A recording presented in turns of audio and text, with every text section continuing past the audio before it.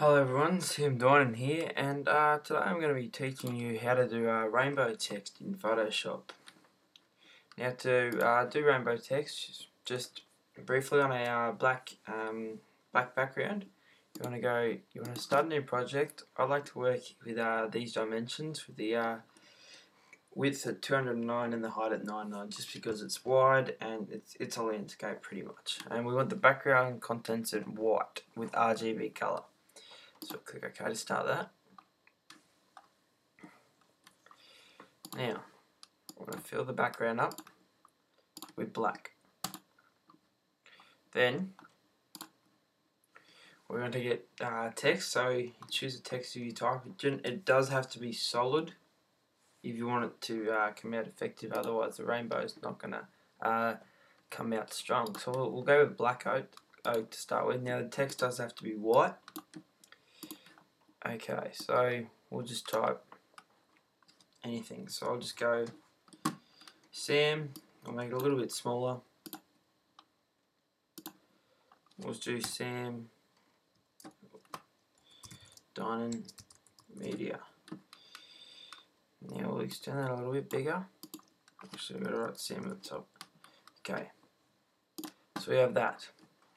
Next up, what we want to do is we want to create a new layer, just like that. You want to get your brush. You want to have the third brush here, which is like that, and you want it around about,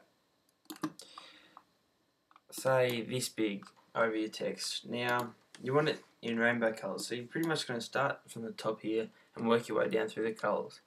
So we'll choose red, and we'll come across like that. Then we choose purple, or pink, purple, whatever you want to call it, and come across like that.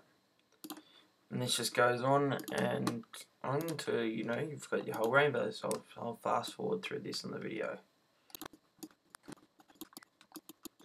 Okay everyone, now that we've done that, what we want to do is we want to change this layer here covering the text. You have a little play around as to how to get it. I like to go with darken, and that's how you get your rainbow text. Now you can make it look a little bit fancy if you want. Go to blending options, you can stroke it, you can do lots of stuff, you can gradient overlay, lots of different stuff to make your text, pop and whatnot. I generally just like to leave it like that. Bevel and emboss touches it up, makes it look a little bit cleaner. But other than that, that is how you'll create your rainbow text. So this can be used in any one of your projects.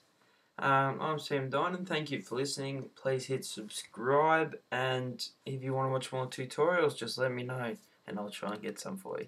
Thanks for watching, guys.